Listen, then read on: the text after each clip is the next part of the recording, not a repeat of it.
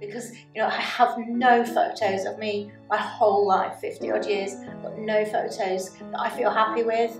And so yeah, this is a really new experience. So I'm normally feel very, very self-conscious, and if family member ever, I'd say, please can you take a picture because I need a picture for the business. I always got very awkward looking photos and I didn't feel happy with them.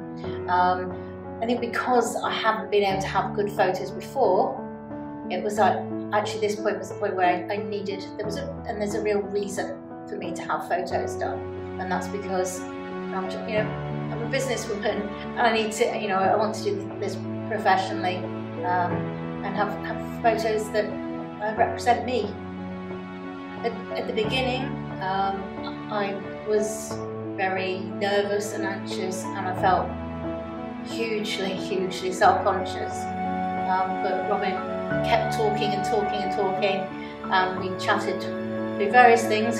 Some things made me cry. This is part of a sort of voyage of self-discovery.